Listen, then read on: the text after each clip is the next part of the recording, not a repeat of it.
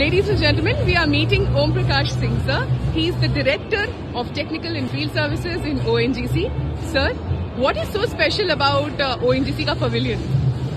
Yeah, this pavilion is different for entire IEW pavilions because this is one unmanned platform of offshore, and especially you can see the helideck shape and all the features of an unmanned platform. We are targeting to choose some new technology that we can implement in our fields, and each and every our team members has been given mandate to please suggest at least one new technology that they have loved during this IEW and they want to implement in their area of operation. That's wonderful, sir. Any message for the youth who want to join ONGC?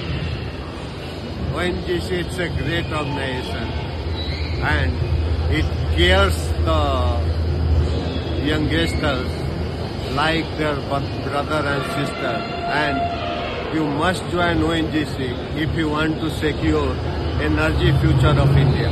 Thank you.